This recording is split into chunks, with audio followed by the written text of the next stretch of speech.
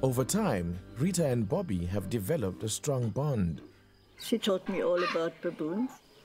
She taught me how to fall in love with baboons. And ever since, I mean, it was my fight for Bobbie extended to the other baboons. If I would have never found Bobbie, I would have never found out how special baboons are. And so I fell in love with Bobbie, and consequently I looked at other baboons and I thought they are amazing. I had no knowledge of baboons, and I don't think anybody else in the world had, because would you study rats? You wouldn't. You couldn't care less. And nobody was interested in what baboons do. And she totally amazed me by being such an intelligent creature. Rita and Bobbie's chance meeting over 30 years ago changed both their lives for good.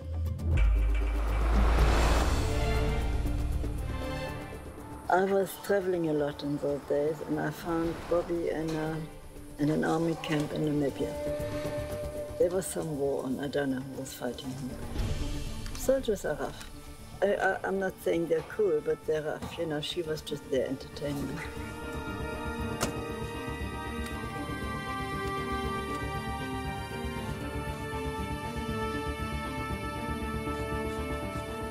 And so confiscated her. Can you imagine one baboon in an army camp? What is Bobbie doing in an army camp?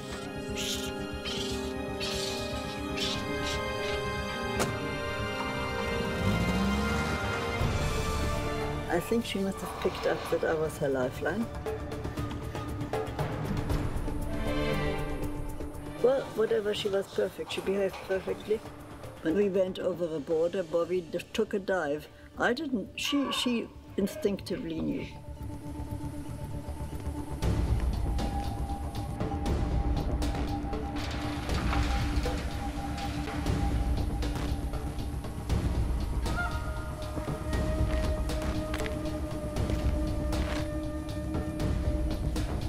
The policeman came and looked at the little thing that's on the windscreen. And Bobbie from inside looked at him.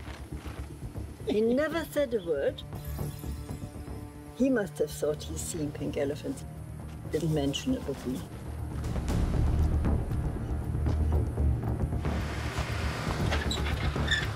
If somebody would have stopped me because of her, I think we would have had a Third World War or something. I would not have given her up like that. But everything went smoothly because she was intelligent enough to dive. Totally illegally, I smuggled her into a country. Such dogged determination to get her own way rubs people up the wrong way. Obviously, there were so many people who hated what she did because she was perpetrating these vermin that they were trying to exterminate. So we have all these different species in the world, and thank goodness there are people like Rita who are working for those that other people don't like. You look at people who've done similar things with other species and you see that common trait, that common gritty determination, sheer bloody mindedness that it takes.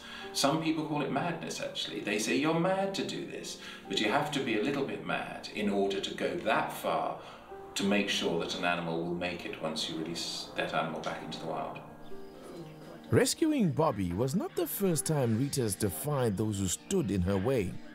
She has a history for doing so.